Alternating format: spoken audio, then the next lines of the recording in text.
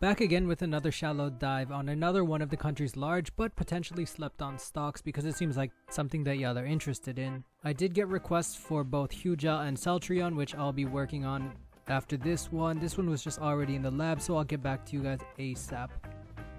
Anyways, you're watching Sekider, and today we're wading in the waters of Amore Pacific.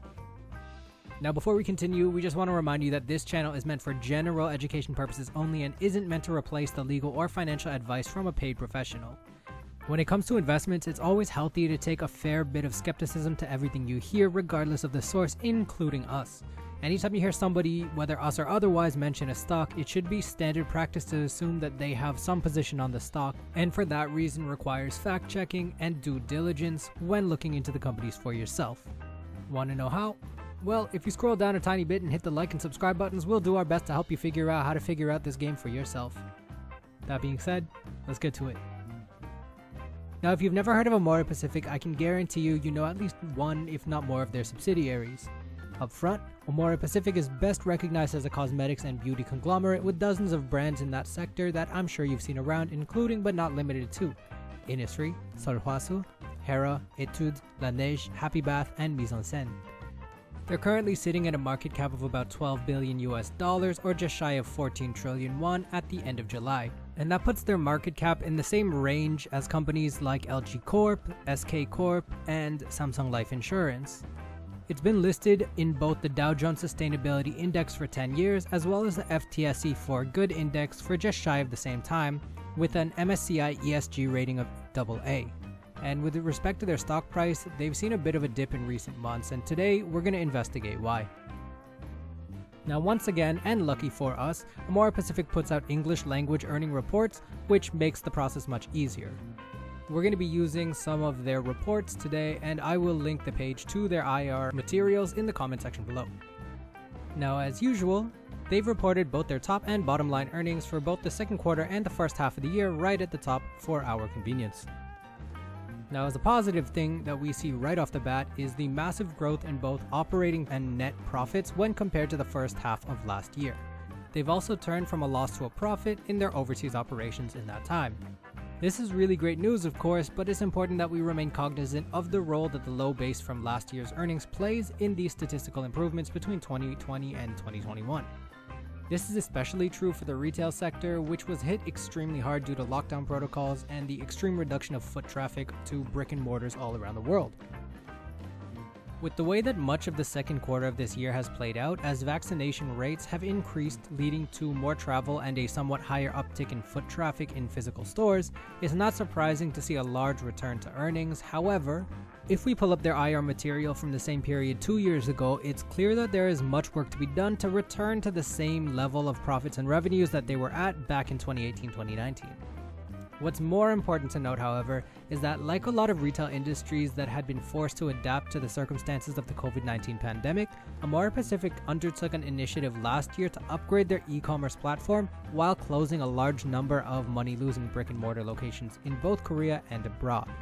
This was a move that has led to them shutting down all of their Innisfree locations in the US and Canada in May of this year, and to be honest, that makes a lot of sense to me given the fact that they had only debuted in the North American market in 2017 and simply didn't have enough time in the region to expand their brand to a point where it would have been reasonable to keep their doors open in high-rent places like Toronto's Yorkdale or Eaton Centre.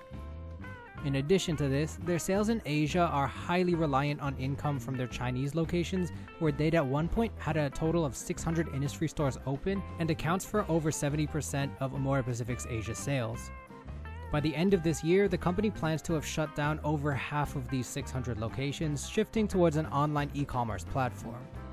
This will definitely cut their cost of operations, but may also reduce their tangible presence in the market, so it's certainly something to watch. Now, in terms of future growth, they have been shifting their focus towards more premium products and luxury lines.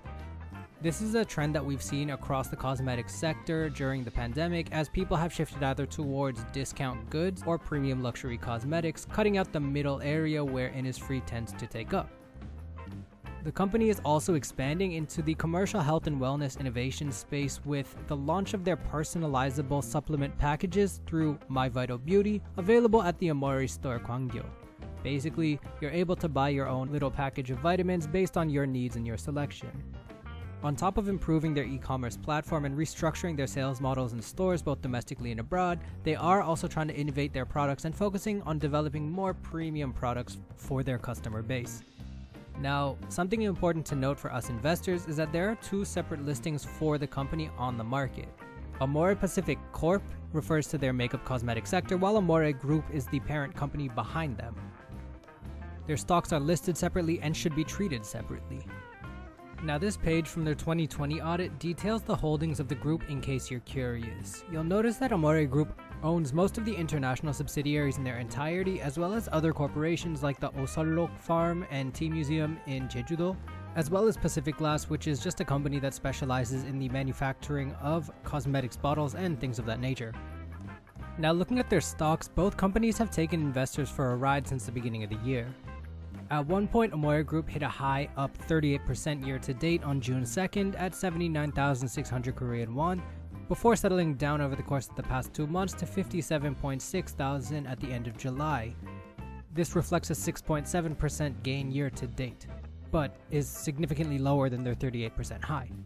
Similarly, Amore Pacific Corp shot up as high as 68.4% year to date to close at 297k at the end of May, before dropping over the past 2 months, dropping a total of 5.5% over the last 3 trading days of July and closing at 221,501, but still up about 9% year to date.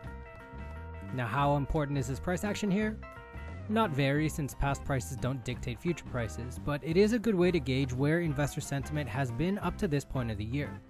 And while it's fairly irrational for a stock's price to plummet in spite of great earnings growth from the previous year, we're under special circumstances with the coronavirus being as it is and the Delta variant picking up steam now. So, with a price to earnings of over 100 for both companies' stocks, it's not clear exactly how much value investors can expect from a purchase at this point in time. This is why it's important to learn how to understand different methods of evaluating a stock, like value-based free cash flow methods, that can help you figure out whether or not a company can and will be more profitable than another alternative. Now, as we noted in our last video for Hyundai Mobis, whether a dip in a stock's price is justified or unjustified is a judgment call entirely based on the eye of the beholder. And this holds true for a number of stocks like Samsung Electronics and LG Electronics, who both posted massive earnings only to see their stocks drop 0.5% and 5% respectively. And this is with LG posting its largest second quarter earnings sales since 2009. Now, I did a bit of browsing today, and the comment sections on Naver Finance are split between calling the market drop at the end of the month a perfect buying opportunity, as well as others who think that it's all over, whatever that means. At the end of the day, only you can decide what's going on with the stock and whether or not it's something that you want to dip your stick into. Alright, that's it for me. I'll be back, like I said, at the beginning of next week with an introduction to Celltrion and Hugel, both biotech companies that were requested on our previous video. Also, just a reminder that next week's IPO subscriptions start on Monday with Crafton of PUBG fame and Wanted Lab, an AI-based job recruitment and matching platform, both IPOs slated for the 5th of this month. Alright, catch you on the next one. Peace.